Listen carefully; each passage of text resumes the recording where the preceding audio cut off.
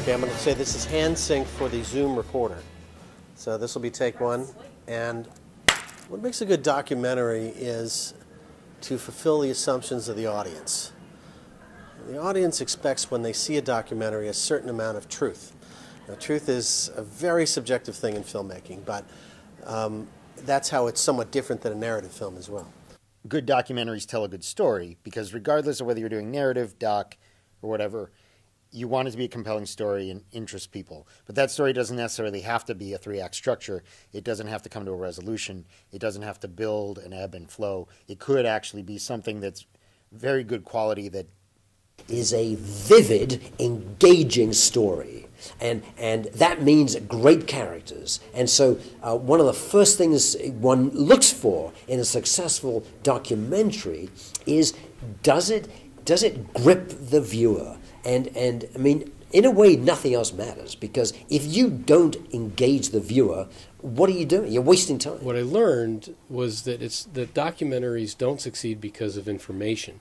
They succeed because of engagement. And the best way to engage the audience is to have great characters. No one is obsessed and crazy like a Civil War reenactor. And working with those guys was very interesting. And I was there to do production photos, behind-the-scenes photos, and makeup, because I have theater experience. So I did all like the bullet holes and the wounds. And I thought these guys were going to look at me as like, you're the weirdo, tattooed, earring liberal from D.C., and they're all talking like the war is still on and the South will rise again. But yet when I got out the bandages and the fake blood and, you know, all that stuff, they're like, how was I shot? How was I injured? Was it, well, if I was shot from, I was headed this way. So they would have had to hit me like this. And I would have fallen down like that. And I'm like, dude, I just want to put blood all over your face. In documentary, you're exploring a pre-existing condition. You're exploring our world with these fantastic tools. And you're able to share that exploration with your audience, with others.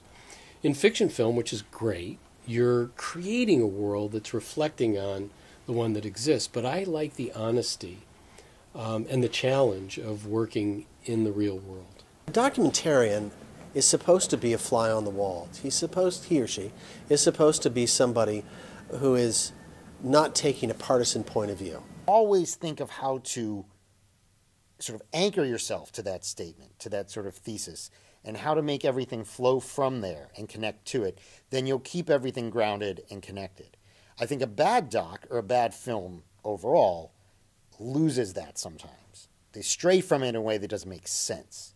Or they muddle that message by making it too complicated. A bad documentary doesn't reflect any real story.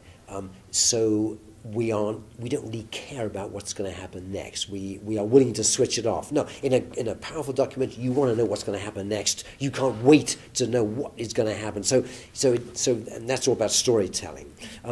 The third thing that in a bad documentary is when the marketing and outreach and distribution fail and no one sees the film. I mean, that's a terrible. A documentary can have all the elements of being great, but if no one sees it, it has failed. Let's say that you were shooting a scene between up in the North Pole, and you got polar bears happening, and the film is about the mating of the polar bears. And I'm making this up, but let's pretend that a male polar bear grunts at a female polar bear, and she grunts back, and that's the way that they kind of have the language, and then they go off and mate on an iceberg or whatever.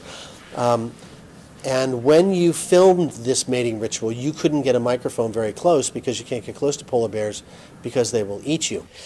Then you come back 3 weeks later to the same location and you see the same bears mating, and this time you get the sound. Is it unethical to match the sound with the video, even though they were taken 2 or 3 weeks apart? Now, purists would say that is wrong.